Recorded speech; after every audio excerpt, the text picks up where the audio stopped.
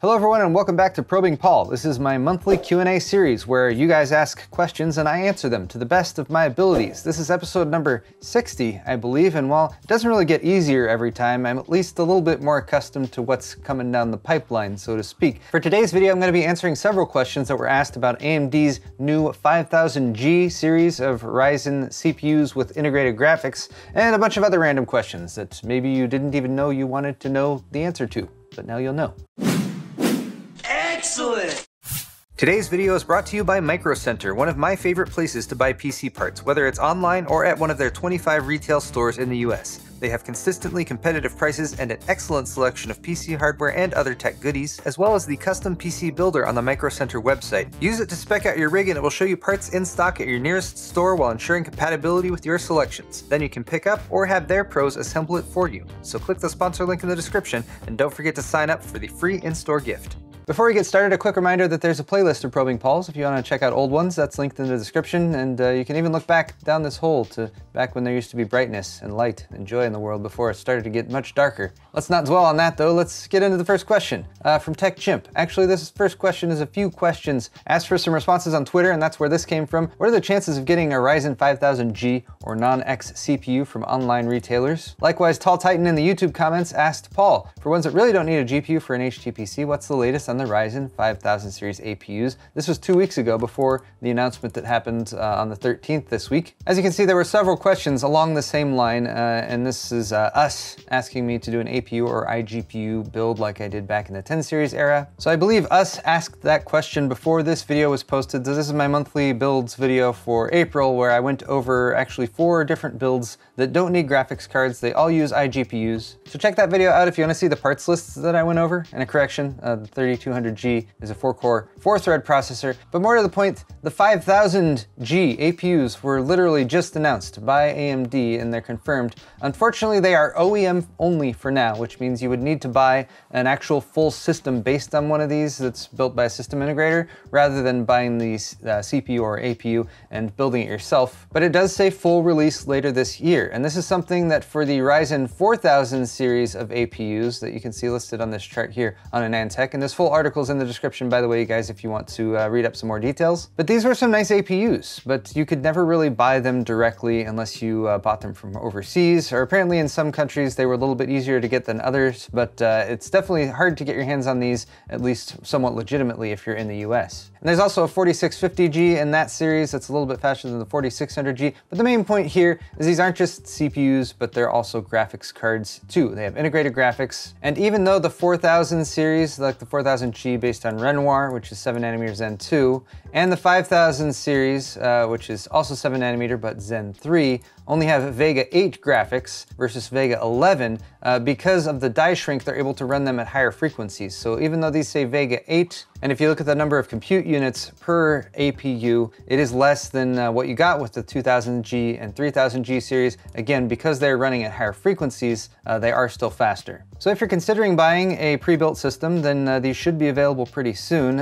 Or if you're just keeping your eye on them for future reference, or if you're gonna try to, you know, buy one on Alibaba or something like that, which you should do at your own risk, but that should also be potentially something that maybe you can do if things go anything like they did with the Ryzen 4000G series. But at the top, you have an 8-core, 16-thread model on the 5700G. All these models also have GE options, which are going to be lower wattage or lower wattage TDP. So those are just going to run at lower frequencies with the same stats. Otherwise, you can see a 3200 megahertz base clock here versus 3800 megahertz with the 5700G. Then you got a 6-core, 12-thread variant with the 5600G and a 4-core, 8-thread variant with the 5300G. So you might look at something like the 5600G and think to yourself, oh, a 6-core, 12-thread part. This is basically like a 5600X with integrated graphics. Kind of, but not exactly, and you should be aware of the variations between them. You do get a higher base frequency with the 5600G, but you get a lower peak or turbo frequency at 4400 megahertz versus 4600. Of course, there are no integrated graphics with the 5600X, but also bear in mind that if you want PCIe 4.0, you need to go with the 5600X. You only get PCIe 3.0 connectivity with these 5000G series APUs. Also, you get half of the L3 cache. You get 16 16 megs of L3 versus 32 megs of L3 with the 5600X, and that will affect performance depending on what type of CPU workload that you're talking about. But overall, the upshot is going to be that the 5600X is going to be a faster CPU, but the 5600G, if you're willing to give up PCIe 4.0 and a bit of cache and a bit of frequency, then you get the integrated graphics, so you don't need to roll with a graphics card, at least not at first. Again, a similar situation with the 5700G compared to the 5800X here. Although they have the same base frequency here, the turbo frequency is higher with the 5800X, and you'll probably also find that the turbo tables are going to work a little bit differently with these, because with the 5700G, you only have a 65-watt TDP to work with, so even though the turbo frequency looks like it's just 100 megahertz lower, chances are the sustained frequency that you run at under full load, for example, is also going to be lower on the 5700G than the 5800X. As for motherboard support, you should have X570, B550, and A520 motherboards that will all support officially the 5000G series of APUs. And then you might have some 400 series motherboard support like B450, but that would be up to the motherboard manufacturer to provide a BIOS update that provides that support. I guess the final question would be for the projects that I have going on, which would be the build recommendations that I did at the beginning of this month. Does this announcement affect those at all? And I would say maybe slightly, because it is going to be worth it to keep an eye on the prices of these OEM builds that are going to be going up for sale very soon. But at the same time, I typically am recommending build parts lists for people who are assembling their own computer, and that's not going to be something that you're going to be able to do, at least not right out of the gate,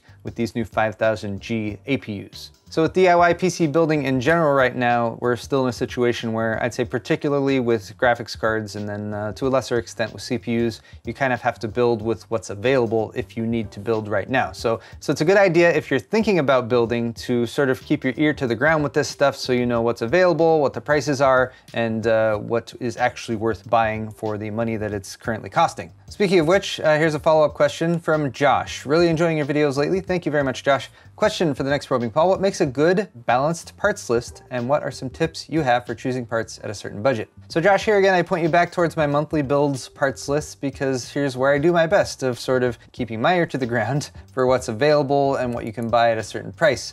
My first two builds are AMD APU builds that cost $533 and $733 respectively, but I am including like the 4650G here, which you can currently buy on Alibaba for $260. That said, you're probably going to need to wait like a month for it to arrive because it ships from overseas. You might also keep an eye out for buying this domestically, but chances are you'd have to buy on eBay, and everywhere I looked there, they were $300 to $350. So I just decided let's go for the budget cost and buy it from Alibaba. Wait, I've been saying Alibaba, I meant to say AliExpress, but you get the point. For me though, right now, what makes a balanced parts list is keeping your eye on the two main, most expensive parts in the list, which is going to be your CPU and then potentially your graphics card, although graphics cards are absurdly overpriced right now, so that's why I've been leaving them out recently. Probably focusing your budget on those two parts with an emphasis on the graphics card if you're building a gaming PC in particular, and maybe a little bit more emphasis on the CPU and getting a higher core count, maybe 8 cores or more rather than 6 cores, if you're planning to actually work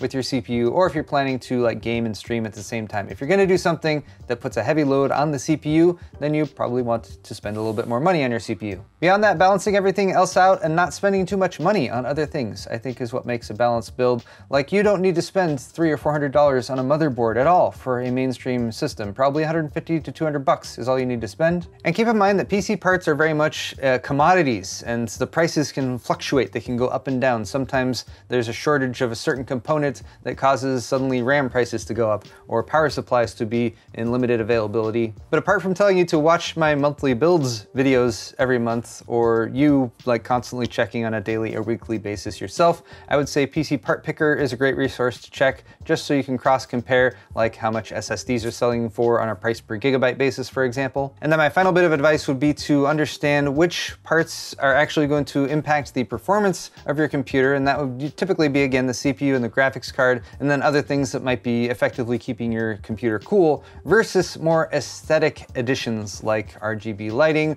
or making sure everything is perfectly color matched. or getting that like super blingy version of a 3060 Ti that costs $150 or $200 more than the base model version, rather than just upgrading to a 3070, for example. That's also a way that people will spend more money without necessarily getting a lot more performance. Those are my suggestions though, so I hope that helps you out to some degree. Let's move on to our next question, which is from Arvin Baller. What would you choose? Oh, this is a good question. To get a free supply of whatever PC component you need for the rest of your life, or your dogs can talk. Cheers, Paul, and thanks for another awesome probing session. I enjoyed this question because it was different and because I actually had to think about it for a second. At first I was like, oh, well, of course, you know, the long-term joy and connection I would have with my dogs being able to talk is what I should go for. But then I thought, well, if I got a free supply of whatever PC component I would need for the rest of my life, obviously right now the choice would be graphics cards. And I was like, oh, I could get a bunch of graphics cards and I could make amazing profits and sell them, and I could suddenly be rich and be able to buy as many talking dogs as I wanted to. But then I realized, no, Paul, that would be selfish. That would be a selfish choice. And the way I should look at this is, what if I could solve the GPU shortage crisis that's going on right now all by myself? If I had an unlimited free supply of this, wouldn't it be worth the sacrifice for me to give up that chance at actually talking to Hero or Nori and hearing the wonderful things they have to say in order for me to supply the world with as many graphics cards as might be necessary? And I think that's what I would do. If, for one, it makes me seem like a really good person, and for two, you know, the dogs, I feel like we communicate. You know, you guys who have pets or dogs probably know how it goes. You just need to look at your pet in the eyes, and you know, there's a communication that happens there without the need to actually speak. So that means graphics cards are obviously the better choice. Hero, can you lie down, please? Hero, can you lie down? No, don't go that way. Don't go that way. Please don't go that way, Hero. Can you please lie down? Hero boy, can you lie down? Hero boy, lie down, please. And so we move to our next question. Patrick Trosbach. What are your thoughts about WoW Burning Crusade, the WoW Burning Crusade Classic coming to fruition? So I'll be perfectly honest, I played a little bit of WoW Classic when WoW Classic sort of relaunched, and one of the things I thought to myself at the time was, oh, this is pretty cool, but I'm so short on time now. But the one thing that I did feel like might actually pull me back into it is the Burning Crusade, a Burning Crusade Classic version, because honestly, this was kind of my golden age of playing World of Warcraft. This is the trailer, by the way. I'll link that in the description, and I hope Blizzard doesn't claim my video for it, but whatever. I wanted to watch this, so there it is. Now, I started playing World of Warcraft and got up to about level 50 by the time the Burning Crusade expansion launched, originally, like back in 2006 or whenever that was. And then in Burning Crusade, I actually did a little bit of raiding. I raided Kara. I didn't do any of the crazy high-level raids or anything, except for much later on after they became a little bit easier. I never beat Illidan or anything like that, so you know, that's something that I guess could still be on my life to-do list. But I totally see why the World of Warcraft Classic has been so popular and has maintained popularity, because of nostalgia and because it's just fun for a lot of people. And for myself and my wife, you know, it goes back to a time when we were still dating, and that was one of the things that was like the best thing ever, was the fact that my new girlfriend at the time introduced me to World of Warcraft. I didn't tell her to play it, she told me to play it. So I guess to answer your question, yes, I'm totally interested, but I'm also like, I have no idea how I will make time for that, because we got a 2-year-old and all of the other stuff that we have to do on a regular basis, because my wife works full-time and I basically work full-time. So maybe I'll have to figure out streaming or something like that and get into some sort of schedule. I don't know. I don't want to make any promises, but I'm interested. I'm very interested. Speaking of an awkward segue, JC has the next question, asking, hey Paul, we know you're friends with Kyle, but how are your relations with other tech YouTubers? Yes, I am friends with Kyle, and for anyone who has asked, because I have been asked a few times, like, hey Paul, when are you and Kyle gonna bring back awesome hardware or whatever? That's not currently planned at all right now, but I did want to assure you guys that Kyle and I have still been hanging out, because we're friends. So like every couple of weeks we've been getting together, just chilling, having some beers. It's been good times. And no, we're not interested in streaming that at all.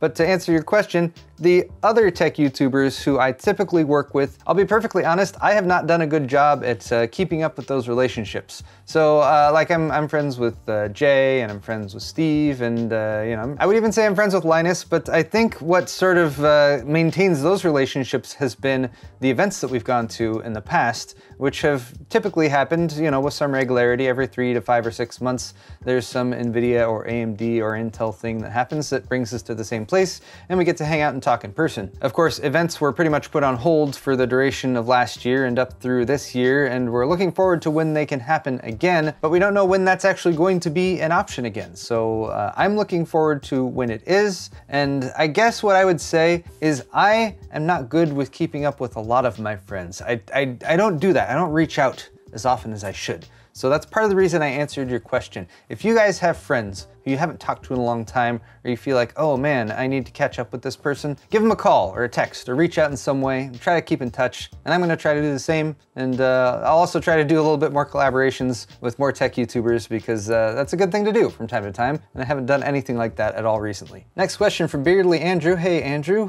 what should you focus on more when starting a YouTube channel? Consistency or content? I actually already responded to Andrew, and this was from my Twitter question that I asked people earlier today. I think having fun and not crushing yourself with high expectations is most important, and that's like for me. So just to clarify here, for me, producing YouTube videos has always been about trying to maintain some level of consistency that also balances, I guess, my personal mental health or my ability to remain engaged, focused, interested, and for it to still feel like fun. So I know a lot of people are interested in becoming content creators or YouTubers or whatever, but make sure that if you're starting out, that you're doing it as a fun side project rather than suddenly diving into like, I'm going to invest all of my time in this and I'm gonna make super awesome videos. Like, it's good to make awesome videos, but if you suddenly pour all of your energy into it, even if you make awesome videos, but you don't have the following, I feel like it's really easy to burn out quickly because you're not gonna get the uptake of views on that content that you're maybe expecting.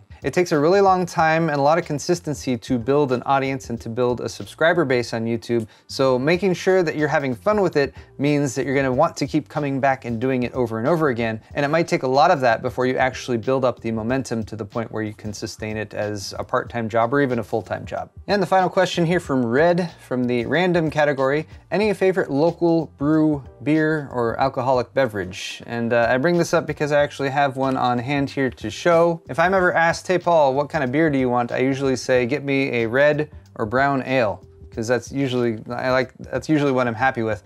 Brown ale, I feel like I'm particularly fond of, and that also applies to brown porter. And this is a brown porter that I have been enjoying recently. This is from Mammoth Brewing Company, so it's somewhat local. It's more of a NorCal thing than a SoCal thing. We were on a little trip up to that region recently and came back with a big brown porter, the Double Nut Brown, which also has a pretty cool name. Double Nut Brown from Mammoth Brewing Company. A brown porter and quite tasty. I'm not gonna open it right now. I'm saving it for a special occasion, maybe tech news. Who knows? That'll be coming up this Sunday. That is gonna wrap it up for episode 60 of Probing Paul though. And again, if you guys have questions for me to answer in the next episode, leave them in the comment section down below. Also, links to stuff I talked about is down there, as well as timestamps and links to my store. If you wanna buy a shirt or a mug or a pint glass, or like a fancy bottle opener like this one that's also now available in sets along with my Imperial pint glasses and the bamboo coasters, you can go to paulshardware.net. Also, if you wanna click the like button on this video or subscribe to my channel, you're totally welcome to do that too. Thank you guys so much once again for watching, and we'll see you in the next video.